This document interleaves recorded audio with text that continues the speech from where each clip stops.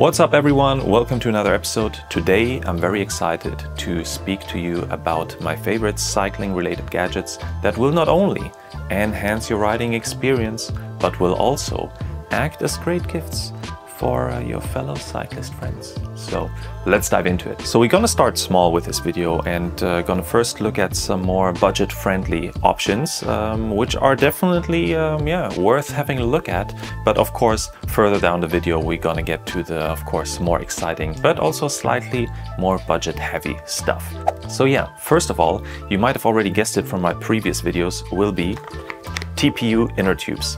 They basically provide a very great weight saving, which is something that every cyclist, of course, is looking out for, at a very affordable price. So I would think that the price per saved gram ratio is, I would say, one of the best among bike parts here as well. And yeah, these are now from right now. I purchased them on AliExpress. I think they're around 6 or 7 euros a piece.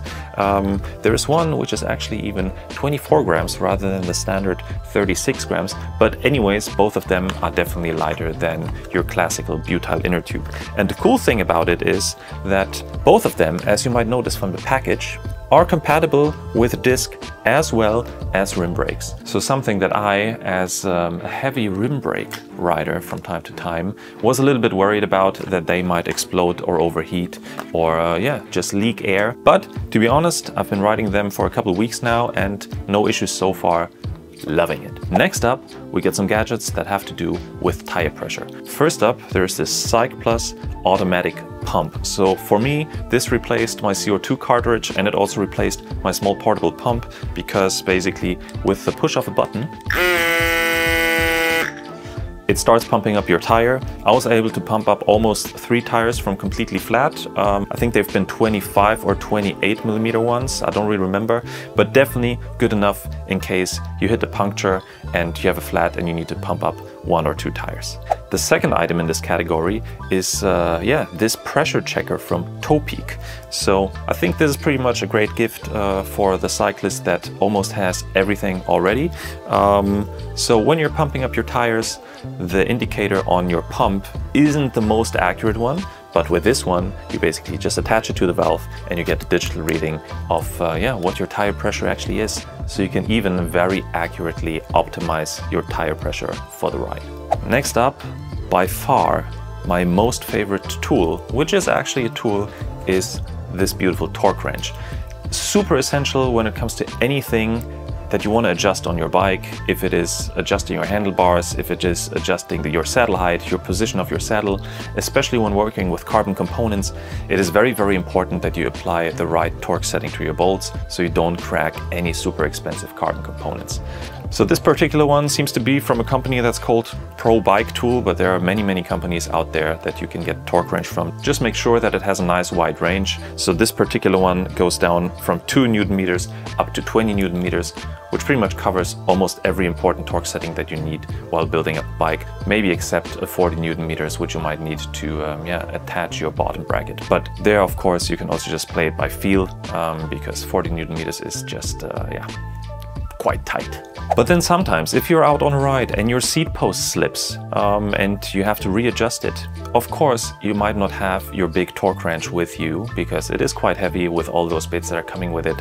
I recently found this Nano Torque Bar X from Topeak, which is a very nice portable torque wrench which you can put in your saddlebag or just in the back of your jersey pocket.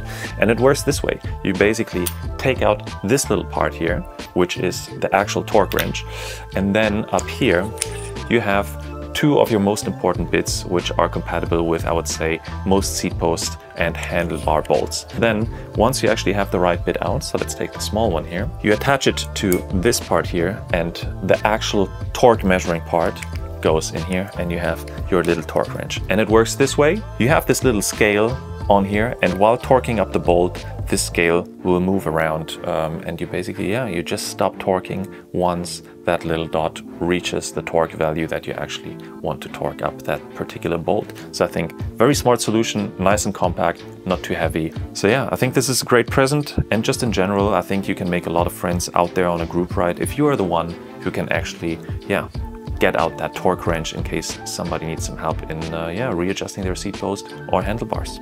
So the next thing on this list is something that I didn't really pay too much attention to, especially in the beginning when I started cycling, and it is insoles. Your feet are of course your main contact point with your bike when it comes to power transfer, so it is very essential that your feet are feeling comfortable and that they're also positioned in a way that you have very efficient power transfer as well. These insoles are from a company called G8 Performance. You can of course also just get custom-made insoles as well, but the cool thing which I really like about this particular system is that it is modular, so you can basically work your way up to the position where you actually want your feet to be in. So you can basically start low, and once your feet adapt, you can start replacing individual modules and push your feet into the position where they feel most comfortable with and where you get the most pain relief in case you're having pain. I, for example, had a lot of outer knee pain, which riding a couple of weeks with these fixed it right away. So now I gotta say I've never been so comfortable on a bike. So yeah, think about insoles, also a great present. Next up on the list are bike lights. So something that I think every cyclist should think of because safety is very important on the bike. And let's here start now with front lights. So there are two lights which I'm frequently using. One is this Bontrager one, and the other one is from Raveman. What is very great about those is that of course they have their regular dim state, full on state, but they also light up with this irregular flashing pattern, which I think attracts way more attention than just a static light. I like the Bontrager one because it's very tiny, very light. You can just mount it underneath your handlebar, under your computer mount, or wherever you actually want on the bike because it is so tiny. But I recently purchased this Raveman one, and it is particularly great because the mounting effort is almost zero if you have a computer mount.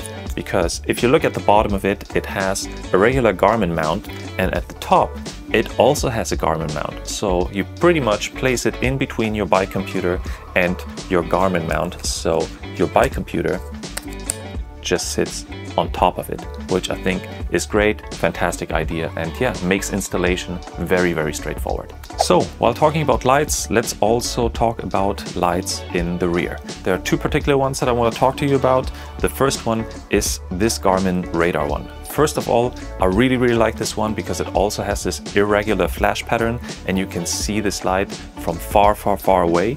But the other big advantage of this light is, like the name already indicates, it has a radar system. So it is able to detect upcoming cars that are behind you, and it is able to send this information to your head unit in case you have a head unit, or to your mobile phone if you're riding with your mobile phone up front.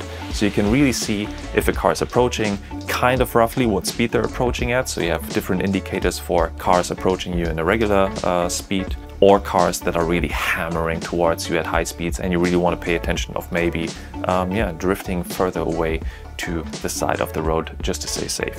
So to be honest, I think this was one of the best upgrades I've ever done to my bike. It gives me peace of mind when I'm riding. I don't constantly need to look behind me to see if there's a car coming.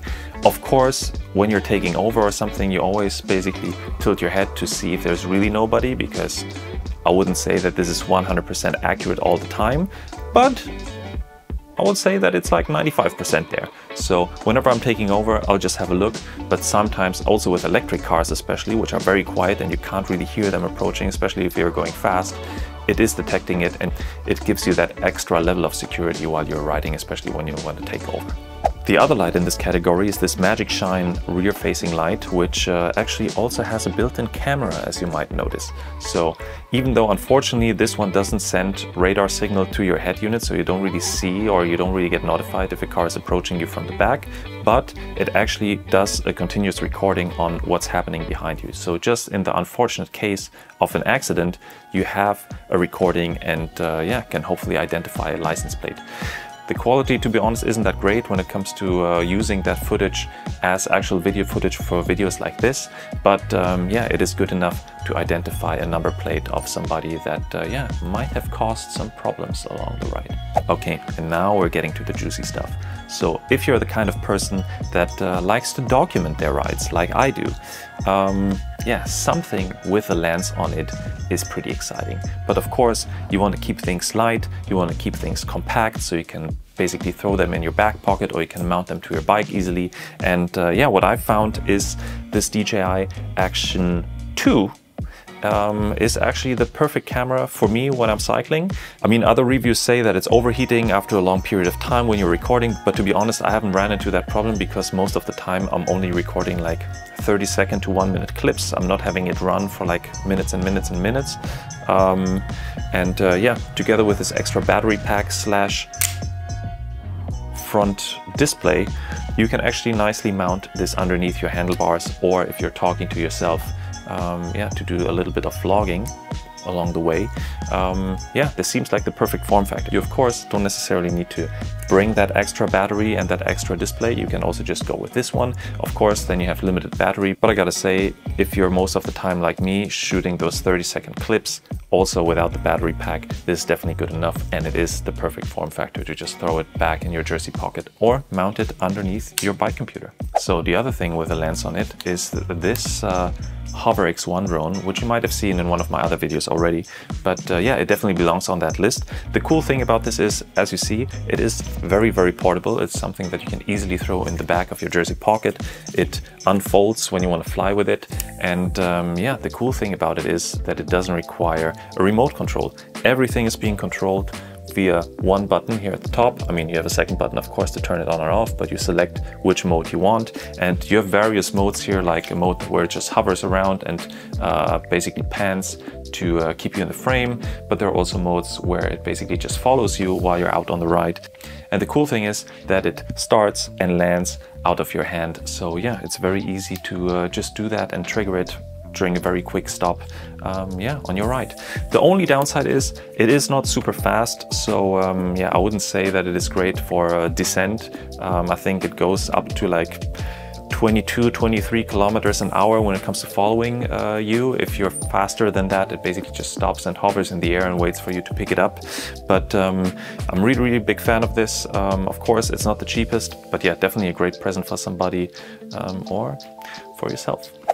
And the last thing on my list, of course, are bike computers. So I'm having two of them actually at the moment. One is the Karoo 2 from Hammerhead, and one is the Bolt 2 from Wahoo. Why do I have two? Initially, I started with the Karoo 2 from Hammerhead. I really, really like it. The advantage of this one is that it has a touch screen, it has full colors. It is very easy to navigate the menus and everything with it because it is an Android-based system. Unfortunately, the big downside of it is battery life. So if you're going out for a half day or almost all day adventure, you might run into issues, might have to charge it up somewhere during coffee stop, but that also requires to carry a power brick or power bank with you, so it just adds to weight. But of course, great for like the shorter ride if you're just going out for like 4 or 5 hours. Definitely a great option. And then there is this Bolt 2 from Wahoo. As you might have noticed, it is quite a bit smaller. Because of that, it is also quite a bit lighter. So I bought this one also just for my for my lightweight steel build. So coming up here, and it doesn't have a touch screen, which can be seen as a downside. But in this regard, I would actually think that it is an upside because you have a couple more physical buttons that you don't have on here. So on the Karoo 2, you actually have to do some interactions via the touchscreen, which can be a little bit tricky, especially during winter season when you're wearing gloves and yeah, your fingers are just basically double the width suddenly to hit some of those buttons and some of those keys on here. On the other hand, if you want to do some proper rerouting, you have to get your phone out anyways with the Wahoo, because there is a great companion app that works with it, because you obviously can't really put in an address via that interface. But yeah, based on own experience, I was riding with my phone as my cycling computer for a long time, and then basically upgrading to one of those. It feels like quite a big upgrade because yeah, you don't have your super expensive phone up there in the front anymore, just in case of a crash. You're not going to damage your phone.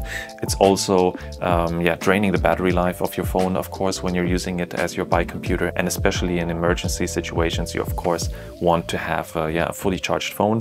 And yeah, I mean, the views that you get on here, they're of course optimized for cycling and giving you all the data that yeah, you want and need to see sometimes.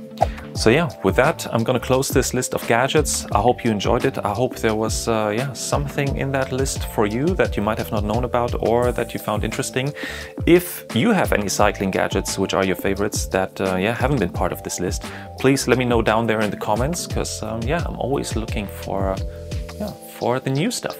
And if you have actually any of those and you had some good experiences or especially bad experiences with them, also let me know in the comments. I really want to hear what you're thinking about all these items. So I hope this was inspiring. I hope it helps some of you that maybe have been looking for a gift for a fellow cyclist. So if you like this video, don't forget to hit that like button, consider subscribing, and with that, I'm going to close this video and I hope to see you in the next one.